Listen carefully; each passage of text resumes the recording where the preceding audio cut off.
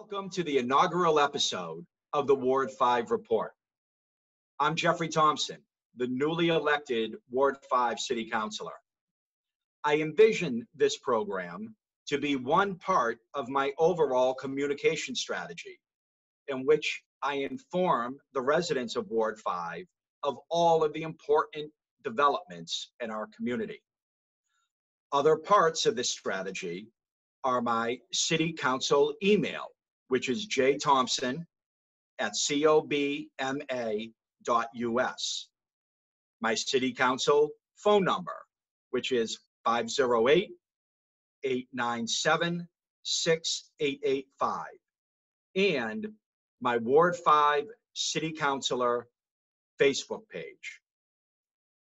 Now, on February 27th, I had the privilege of hosting my very first ward meeting. It was well attended, and some of the invited speakers were the mayor, Robert Sullivan, our city planner, Rob May, the school superintendent, Michael Thomas, and our police chief, Emmanuel Gomes. Now, I had the opportunity to share the good news of all of the downtown development currently happening and those developments that are in the pipeline. I also was able to discuss the efforts of the Brockton Police Department and our district attorney's office and how they are protecting our neighborhoods. And additionally, I was able to speak about the projected increase in our school district's budget, which will have a positive effect on the education of our children. It is my promise to continue to inform all of the residents of Ward 5 of the important developments happening on the east side. Over the past 6 weeks, there has been no more important development in the city of Brockton than the onset of the COVID-19 pandemic. This pandemic has affected every aspect of our lives, physically, financially, and emotionally. As of this program, our city has 2,532 positive COVID-19 cases, and our city has lost 158 of her residents to this disease. I offer my condolences to the family members of those who have perished from this disease, and a prayer of strength to all Brocktonians who are currently fighting this disease. It is my duty as your elected representative to ensure that the city is taking every possible action to protect our residents from this public health crisis. That is why I've worked with the mayor, our Quality of Life Board, Brockton DPW, and our police department to formulate and execute a plan to clear out and clean up the homeless encampment under our downtown bridges. This encampment was a public health concern and an eyesore in the heart of our city. And I will continue to work with the mayor and all city officials to ensure that this encampment does not happen again.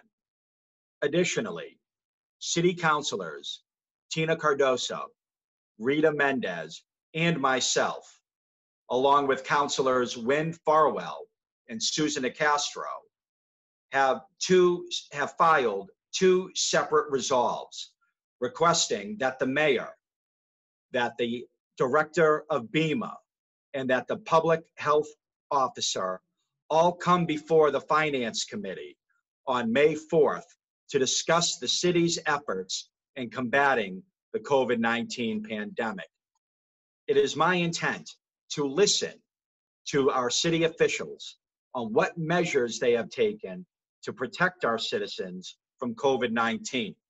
It is also my goal to see if the city can provide more information to our residents so that you can have a better understanding of the data collected, so that you may be able to protect yourselves and your families during this pandemic. I believe the more information, the better. So I look forward to that discussion. Although our country and our city has been hard hit by this deadly disease, it is important to note that there are heroes among us.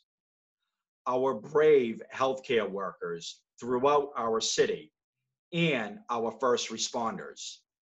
These dedicated men and women are on the front lines of this pandemic, and they deserve our appreciation and our praise.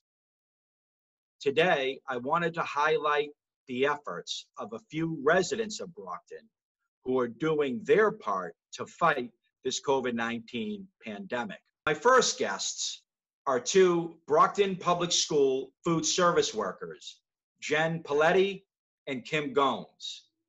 These two women are serving our community and our children at the East Middle School lunch grab and go.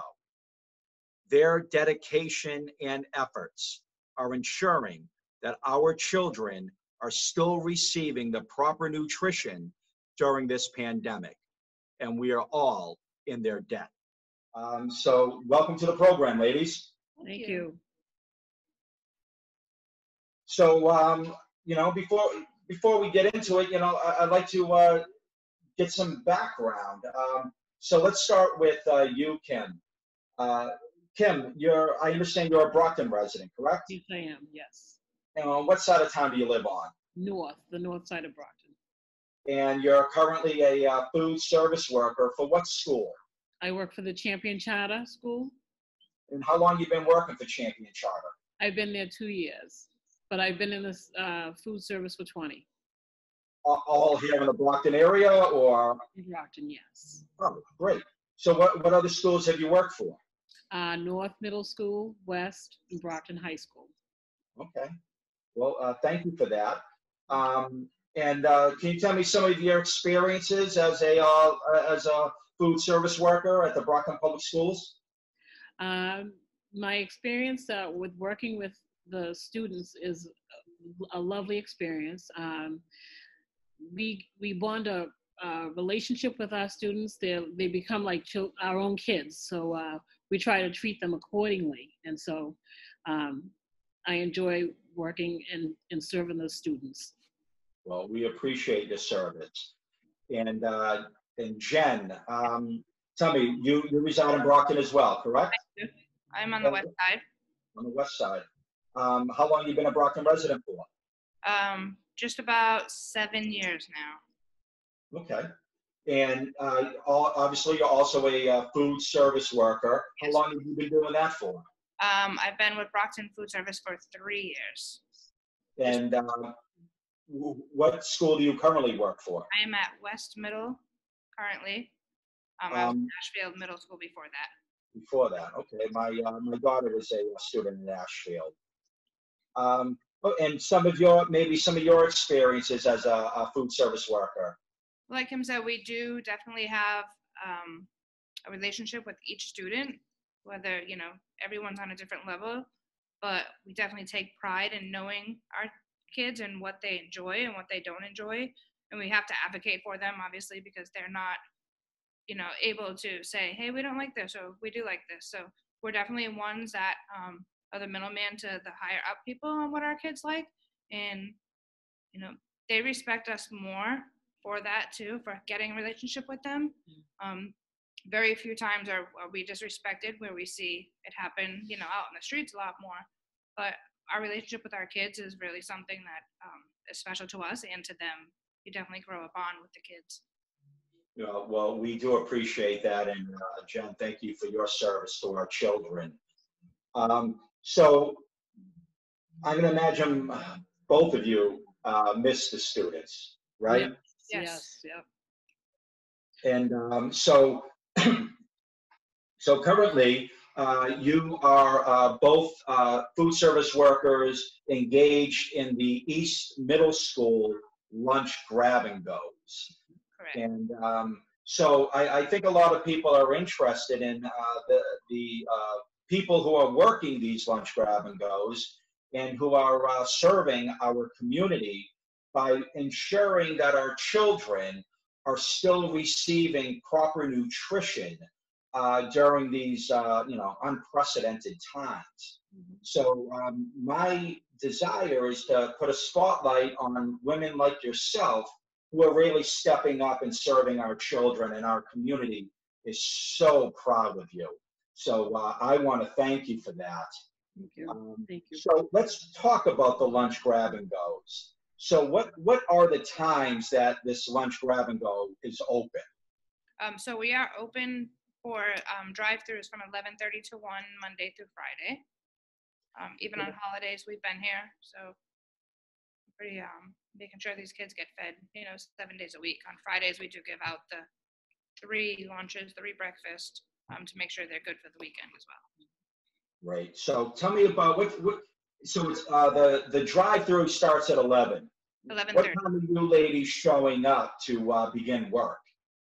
We're here at 10 o'clock to bag, our site here. It comes off the truck from the high school. Everything gets prepared at the high school. So we have a driver that brings it here. We separate it. We bag it. We cart it up, and when people come by, we give them what they need. So let's talk about the food itself. Can you give me what would normally be in one of the bags that you hand out? So our breakfast consists of a juice, a piece of fruit, usually like a string cheese or a cereal, or animal crackers and a cereal bar. And then our lunches, we can have pizza and a vegetable, or chicken and a vegetable. They definitely go by, the vegetables and the fruit guidelines, and then we stick fruit in there as well, and milk. Yep. They get 2 milks a day. Okay, and just a question about the process. So after you put together, 1 o'clock, the drive-through opens up. So tell me how that goes. A car enters East Middle School, and what happens then? So we take account of the people who are coming through, and so one will take account and one will pass out the food, and starts at 11:30. Okay. The person, we take it, we put it on the table, the person drives up, rolls down the window, takes it off the table, can drive away. Right. So there's no contact with anybody. Right. Okay, so they're grabbing the meals themselves from a table, and there's no contact. Right. So now the school year has been canceled pretty much. So we would expect this program to go on for how long? When would the last day of this program be? Yes. Until at least June 24th. That's the last day of school. So if it's going to go throughout the summer, we're not aware of that yet. But so right now we're here until June 24th. Okay. And then, it's funny that this is springtime, but our weather really has not been very spring-like. No. So you girls are working in some elements out there, rain. We even had snow one day. Tell me about that. Well, they provide rain gear for us, which is nice. They make sure that we are warm. They make sure we have hot water. So if we want tea or hot cocoa, we're warm. So they're making sure that our bosses are making sure we're comfortable. Good. We usually just rotate out. We'll do That's 2 at a another thing, time. rotation. Just rotate to get warm. And it's definitely seems on Fridays. We've had rain every single Friday since we started this program. Unfortunately, the weather has not been very cooperative, but I think that just kind of goes to show the level of dedication and love that you have for these children. That that you're standing out in the rain for 2-3 hours a day to make sure our children are fed. So I can't tell you how much we appreciate that. Me, as a father to 2 school-age children, that there are people like you, Brocktonians, that are serving the East Side. And again, it is so appreciated. Maybe you can talk just quickly about the camaraderie that is built during these times between you and your fellow food service workers. Me? You mean the bond we're building, working together? Yeah. Oh, it's nice. It's a nice bond when you work with someone, and in this time and situation, it's nice to come to work and have respect and appreciation for each other. So we all get along great, and it's nice. Yeah. It either makes your day or breaks your day. That's true. We're lucky we have a good crowd of good group of girls here. So we're on track. You do. There's no doubt about that. And maybe you can just, again, briefly, speak about the reception that you are receiving from these families that you're providing this nutritional assistance to. We've had great reception. Last week, a woman wanted to take pictures of us that were outside, and she thanked us so much for what we were doing. And other people have come by and just say what a great job we're doing, and we appreciate that, and it's very nice. Even kids' faces that we see every day now. Yeah. You know, we had no idea who these kids were, and now we're seeing them every day, and they have a big smile on their face, and they're happy to see us. So obviously that makes us happy that, just see the kids happy. So that's true. Yeah. I've seen some of my students though, and it makes nice. me happy when I see a student come through. So it's nice. Yeah. That's wonderful. You're putting a smile on the children's face, and you're definitely putting a smile on the face of the residents of Brockton. I just want to open this up for a last statement. Maybe Jen, we can begin with you. If you have a last statement that you would like the people of Brockton to know. Yeah, I'll say, you've been here a couple of times helping us and seeing what it's like firsthand. I'd say people really are respectful and appreciative. We haven't had really any negative feedback. And, with you coming here a few days, you were passing out cards and talking to everybody. Everybody's really friendly and happy despite the circumstances that are going on in the world. So I think it definitely helps, keeps everybody, grounded. It's nice to see a city council take interest in what's going on in the community. Well, I do appreciate that. As you said, Jen, I've taken the opportunity to make sure that I appear at these lunch grab and goes, and really trying to check the temperature of our citizens. And I have to report, they're doing amazing. Our families and our children, they're very resilient. They have smiles on their faces. I've talked to many of the family members, and I asked them, how are you holding up? And are you guys okay? And it's been consistent.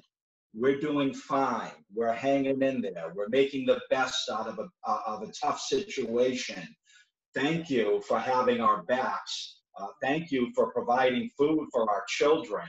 So I am overwhelmed with the level of dedication and support and love that women like you have for our city and for our children. And I just want to make sure that the residents of Brockton see and hear from you, and and really thank you. Thank you so much for what you do. And I hope to see you both again soon at another lunch grab and go. And, again, thank you from the bottom of my heart on behalf of the City Council, the Mayor's Office, the Superintendent, and the residents of the East Side. Thank you, ladies, and God bless you both. Thank you. Have a great nice day. Talk soon. Bye. And our next guest is Kathy Sacchetti, a longtime Ward 5 resident and EMT, who saw firsthand the dangerousness of COVID-19. And she noticed a deficiency in the available PPE. So she developed a device to help protect her fellow first responders. I want to welcome to the program Kathy Sacchetti, who is a longtime East Side resident. and also is EMT. So Kathy, welcome. Oh, thank you, Jeff. Glad to be here. We appreciate it. So Kathy, tell me, you East Side resident, you live there with your husband. You raised 4 girls on the East Side. Tell me, what was it like raising your family on the East Side? This is a beautiful neighborhood, you know. I would not have wanted to be anywhere else raising my kids, you know, the girls, and we have 2 boys as well. This area, this city has been very good to us. Yeah, it is a great neighborhood. Tell me, do you notice a lot of differences in the neighborhood from, you know, when the children were young up until now, them being all adults? Well, I noticed that a lot of the children that grew up with our kids are now living in the neighborhood because they've all bought homes here too. So, you know, it's a multi-generational neighborhood. Everybody stays close together, and everyone knows each other and watches out for each other. So, yeah, it's a nice place to live.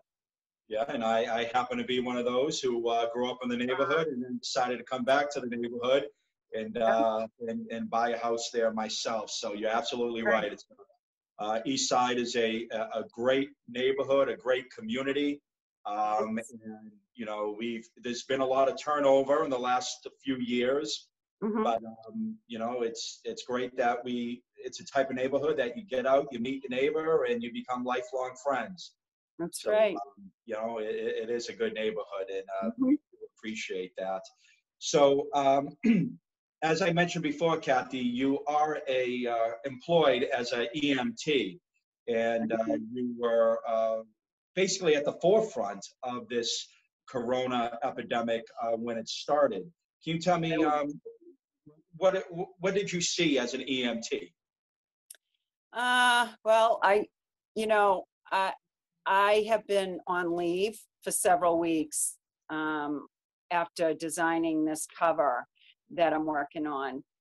But initially, it was just the escalation of the illnesses that we were seeing, the numbers, the fear in people as it grew exponentially to the reports coming from overseas, and then, you know, moving into the United States. And it really is just heartbreaking how many people have been affected by this whole situation, both medically, physically, and economically. Yeah, yeah, it's definitely a crisis that is affecting us in many areas. So I'm imagining when you were first dealing with the corona crisis as an EMT, the idea of protecting yourself from catching the flu or the virus was at the forefront of your mind. Absolutely. So tell me about that. The how first responders protect themselves from the coronavirus. Well, if you have a patient that you're going in for that is a suspected COVID patient, you have to completely cover with personal protective equipment, the headgear, the goggles, the face masks, as well as the gowns and the gloves. And that's continuously being turned over, you know, taken off, put back on, taken off, put back on every time there's a contact with a patient. So one of the problems that we were all starting to experience was that there was a limited number, especially of the masks. Equipment overall, the protective equipment overall, but especially the N95 masks, which are the medical grade filtration masks that have to be worn when you're interacting with patients who have something contagious. Right. Now, you would think that out of all of the personal protective equipment, that the mask would be the most vital, since The this mask, virus yeah, entered the mask and the goggles. Yeah, yeah, the mouth, the nose, right. the eyes. So, you know, that's the main entry point for this virus. So the Right. fact that we were limited in our Mhm. protective gear, Yeah. especially masks, was quite frightful at the beginning of this process. It's very frightening. It's frightening for everybody right now who's experiencing this, who has to reuse their masks every day over and over and over again. It's an issue of concern for everyone involved in the medical fields, but it's also highly risky for people to have to keep these masks on, interacting from one patient to another to another to another. So that Is there a limit? You're saying there's a limit to its effectiveness if it's continuously worn. it's not so much that there's a limit to its effectiveness. It's that contaminants are going to get on the outside of that mask, and you're now having to wear this for an entire shift.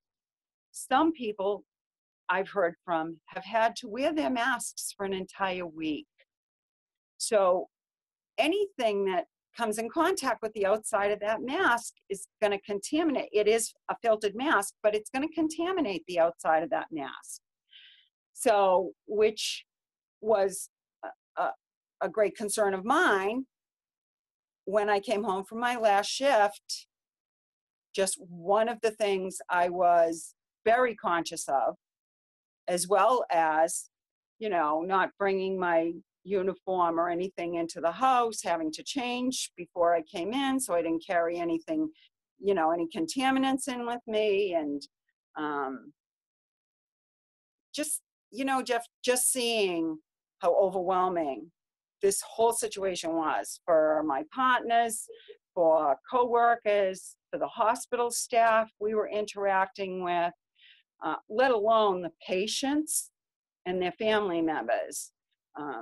It's an incredibly emotional situation for everybody to have to try and work through.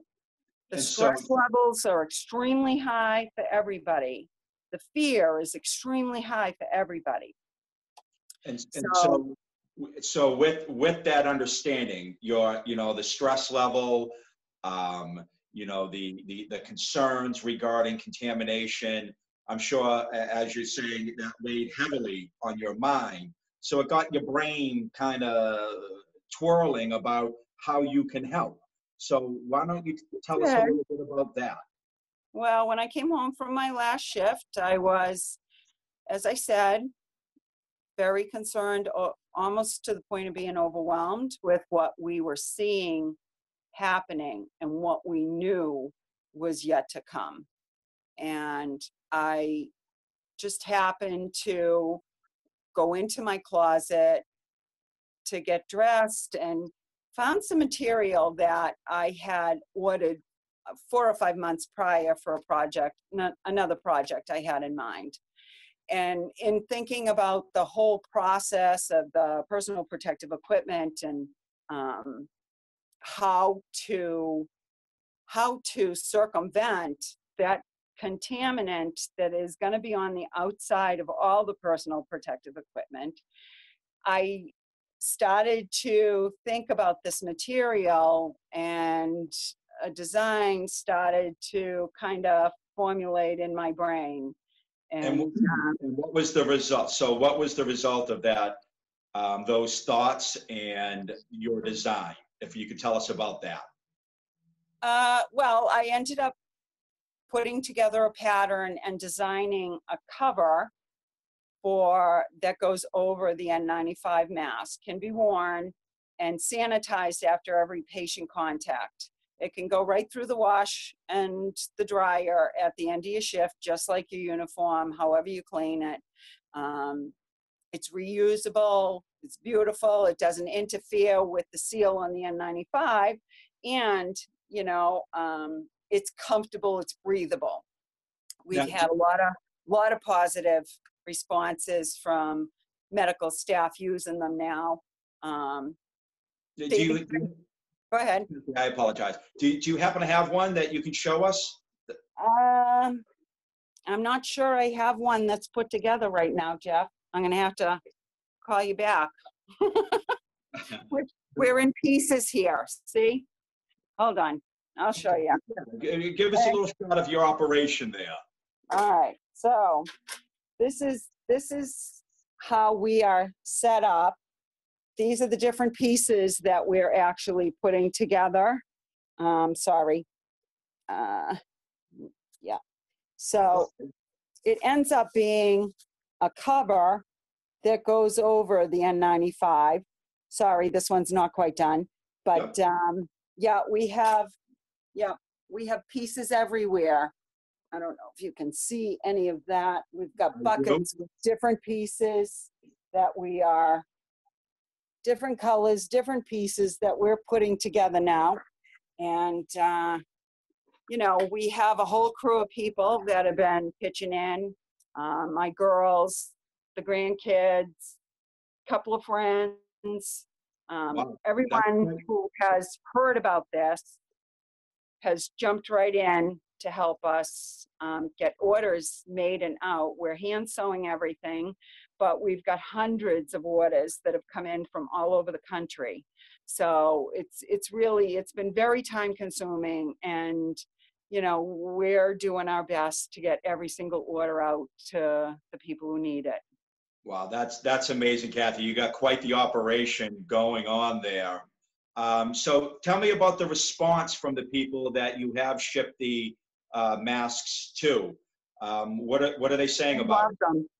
They absolutely love them. They are so grateful for the extra protection, both for them and for the masks that they have to keep reusing. A side benefit of this material specifically that we didn't even realize until after we had the masks made and we're sending them out to people was that people using them were reporting back to us that this actually helps to wick moisture away from their N95 so they don't get so overheated the way they do wearing the surgical masks over them. So that's been an added benefit to this product as well. Wow. Now, tell me, you said you're shipping them all over the country. Where are you shipping to? We've shipped to California, Georgia, Florida, Texas, New York. A lot have gone to New York. North Carolina, probably most states at this point. Do you have any idea of how many you've made? I'm guessing that we're working on about 175 to 200 now, but still have orders for over 600. Wow. Now, and this is all. What about payment? Like, are people buying them? Or are you doing all this? Like, how are you supporting? We're not charging for it. We do have an account set up for anyone that wants to donate to help us with the cost of restocking materials so that we can, you know, keep this going. But, you know, we are looking to expand and grow a business from this that will provide way more quantities out to the people that need it. We are in talks with a couple of manufacturers, trying to get some help there so that we can get out thousands rather than tens and 20s. But while we're trying to accomplish that, we're here, multiple people, multiple machines, sewing pretty much day and night. Wow.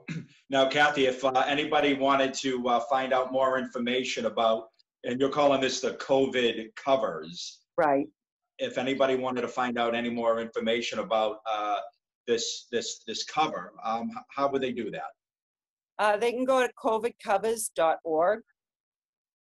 It's actually it's covidcoversks.org. And I also understand you have a Facebook page, COVID Yeah. Covers as well. Yes. Yeah. Wow.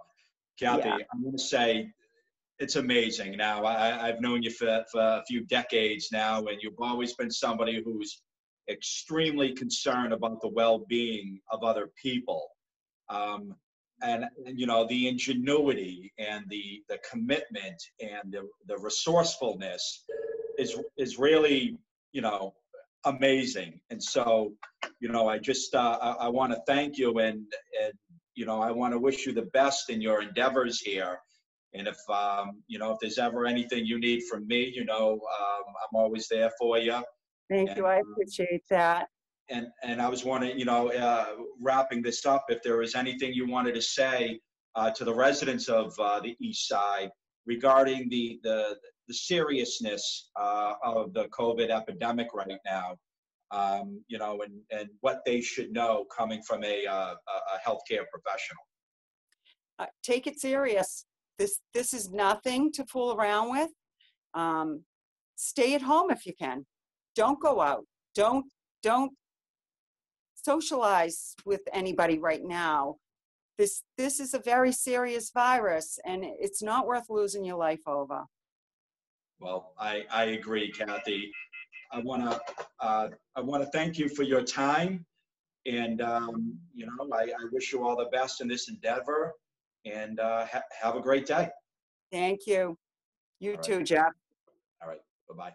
Bye. Thank you to Jen, Kim, and Kathy for appearing on today's show. And also, thank you for your time and your service to our city. There's one last issue I'd like to raise today, and that is the 2020 census. I cannot stress enough how important it is that every resident of Brockton is fairly and accurately counted on the census.